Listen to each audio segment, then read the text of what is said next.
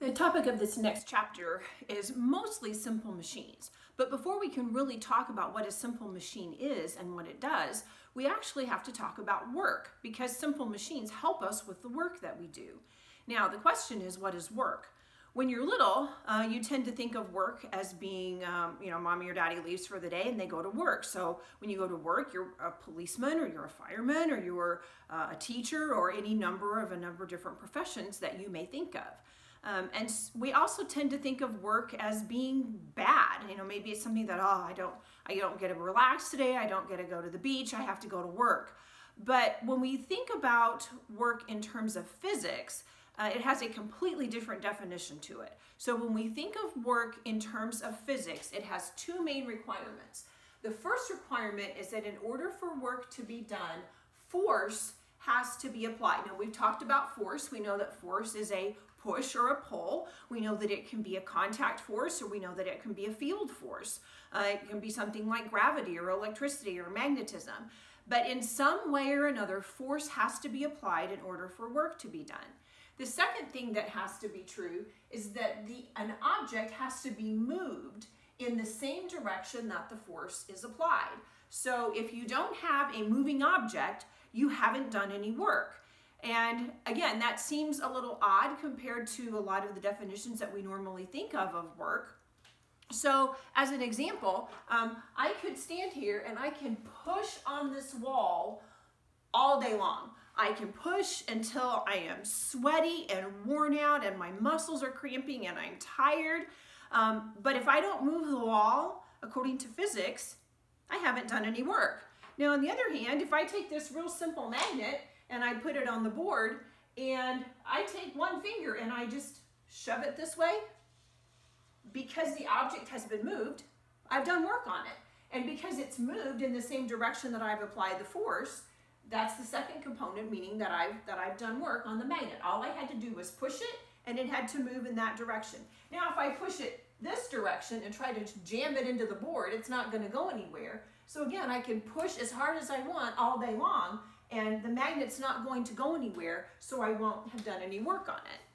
So work has to have a force applied, and the object has to move in the same direction that the force was applied. The force has to be parallel to the motion. And the reason I say that, they gave you several examples. In fact, it was on page 297 in your book, where they gave you these pictures of this man doing different types of work. And they pointed out that the man pushing on the car here at the bottom is doing work on it, because all of the force that he is applying is going the same direction that the car is moving. Now, if he pushes on the car and he can't get it to move, then he hasn't done any work on it. The car has to move in order for him to do any work on it.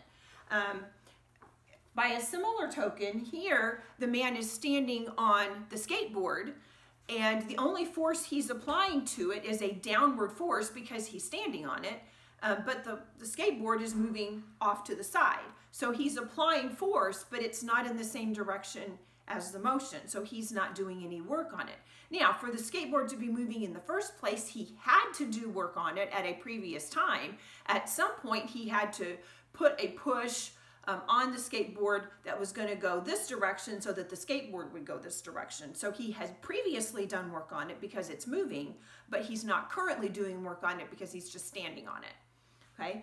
Now, if you look at this guy up here who's pulling a suitcase, you'll notice that he's not pulling it directly horizontally. It's got a nice slanty handle on it, and the force that he's applying isn't straight, it's kind of going upward. And so even though he's not lifting the suitcase up off the floor, part of that force is going at a slant. So part of it's going up and part of it's going horizontally. And so only the portion of the force that is horizontal is the part of the force that's going into doing work. If you take physics later on in high school, we'll actually do a lot of analyzing of components of force. And we'll talk about how only this component of the force and not this component of the force counts. We'll do some mathematical calculations, which at this point you're not ready for yet because you haven't had that much of the advanced math that you need in order to handle that kind of math. But what you do need to know for right now is that only the force that is parallel to the motion or in the same direction as the motion is what counts in order to be able to move the object, okay?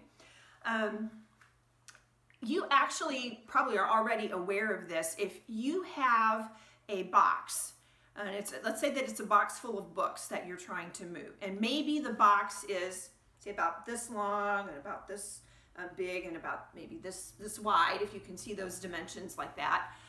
If you just want to scoot the box along the floor, you aren't going to tend to try to shove it while you're standing up or while you're bent over. You're going to crouch down and you're going to push on the box as much horizontally as you can possibly push on it, because instinctively you know that you need your force to be parallel to the direction that you want it to go.